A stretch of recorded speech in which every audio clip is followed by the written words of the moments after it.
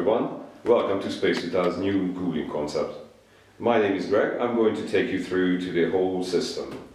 Actually, the system was developed in this research lab of the company, and it was designed by two beautiful Hungarian engineers, Ferenc Zettis and Gabriela Köblő.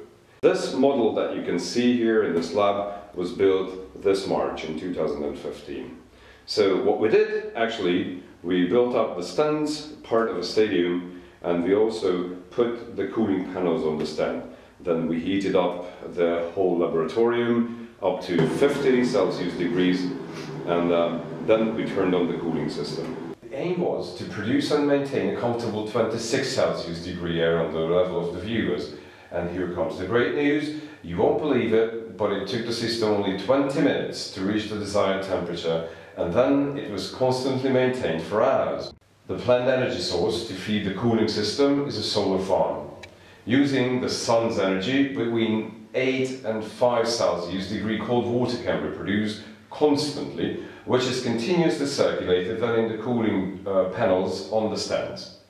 Now, what's inside the panels? It's a special material called PCM, which is used to store and regulate the intensity of cold and through it temperature. You can see the fans on the top of the panels that blow the 21-24 Celsius degree air onto the level of the seats. What's really great about this system is that we can turn just as much sunlight into cold as is enough to reach the comfortable temperature in the stadium. By circulating the cooling water 24 hours a day, it's comfortable for the viewers to stay inside the stadium for 5-6 hours every day in a comfortable, lovely 26 Celsius degree temperature zone.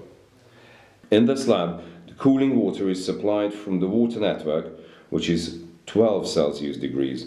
Remember that with the solar farm, we can produce even 8 Celsius degree water, which makes the system even more efficient. We know it from physics that cold air is heavier than warm air, so it descends, resulting that the whole cooling process on the viewer's level becomes kind of self-maintaining, while in the higher zones the temperature levels off with the hot. With the help of this small, separate device, we can also demonstrate the heat storing and temperature regulating capacity of PCM.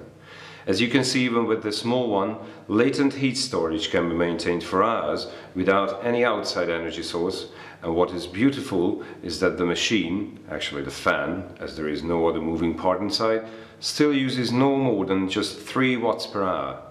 That's how much your TV standby light consumes in 3 days. In the case of this device, the air is 41 Celsius degrees when it enters, travels less than 3 feet, 90 centimeters, and is 26 Celsius when it leaves the machine, which means an unbelievable difference of 15 Celsius degrees. So, we made this video to demonstrate the efficiency of our system. Actually, needless to say that this system has already been further developed by our two engineers, Feri and Gabi. They're constantly working on other applications and other fields of application.